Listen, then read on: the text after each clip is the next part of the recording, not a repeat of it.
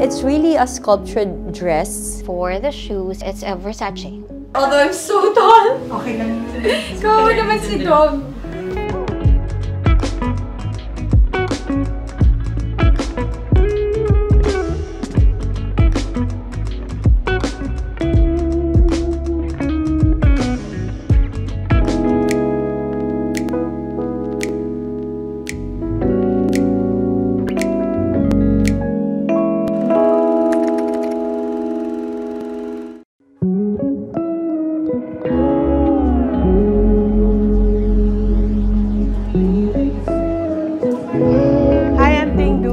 I am doing Bea's makeup. This is a collaboration, between, of course, with Bea and with Bea's stylist, curator, and of course with John Valia, who did the hair. Parang na-inspire kami kasi nakita namin yung damit na very sleek and it's all black.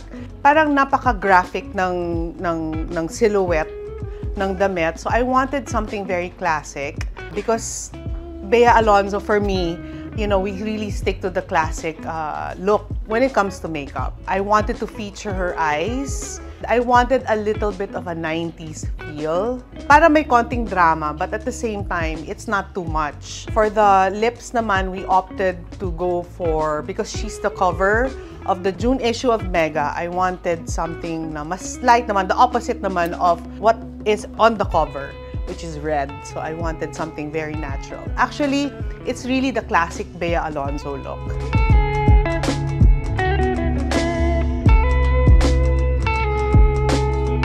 Hi, I'm John Valia, hairstylist of Bea. So, parang Bea is wearing a turtleneck, more on face, walang nakikitang legs. So parang we decided na top bun. We decided na slick lang yung look and then mas i-modernize yung pagiging slick niya. Hindi siya yung typical na bun, parang naka-twist siya going up and then with feathers at the ends ng bun. May pagka 90s look din, parang binase ko rin siya sa look ng makeup.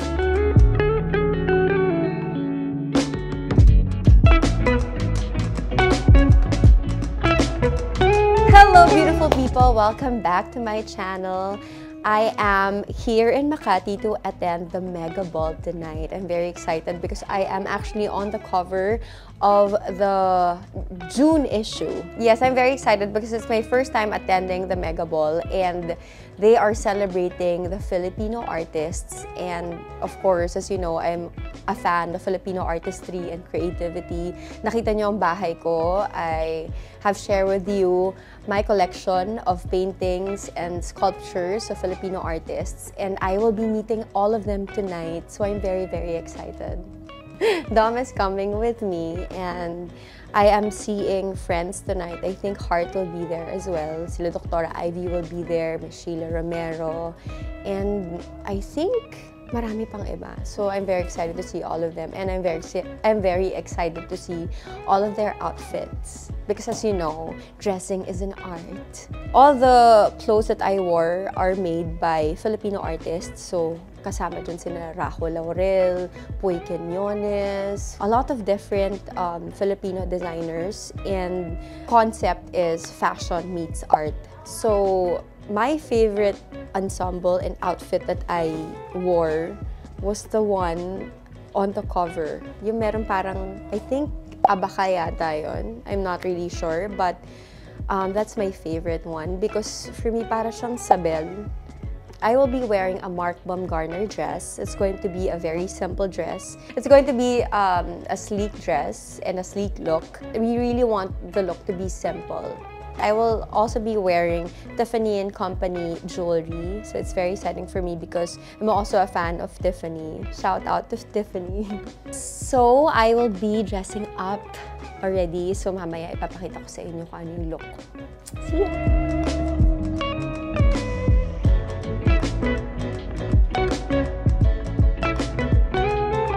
Hi, I'm Lian Ledesma and I'm Bea's stylist and I'm from Curator Studio. Actually, it was a collaboration with Mark Baumgartner. When he presented his ideas, he wanted something clean and simple but very technical on the construction. And then when he presented that to us, it was very much aligned with what we envisioned. So galing. The shoes, we also partnered with Tiffany. So the jewelry she'll be wearing will be from Tiffany. And then for the shoes, it's a Versace. So Dom, sorry. So yeah, towering height for Bea. Okay, so for Dom naman, we collaborated with China Mamawal. The look of the couple is very cohesive. So dapper lang si Dom, but the material of the fabric is very like premium. It's velvet. It was sourced from abroad, but it's like a mattified velvet finish. So yeah, sleek lang. Sleek for the both of them, and that's what we like. I love. Sorry. Good job, Lian. Yes, good job. I love your coat. It's so nice.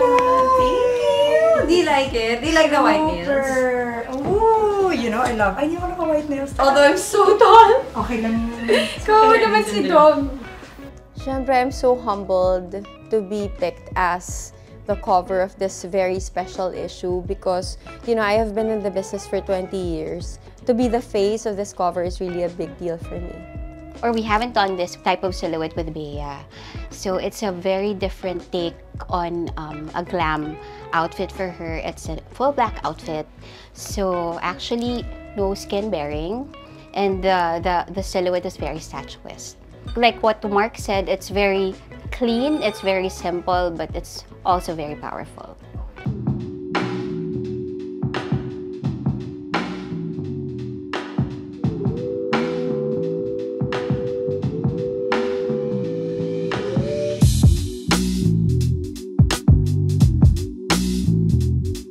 It's really a sculptured dress, and I wanted to showcase Mark's artistry and talent. He really did well on this one.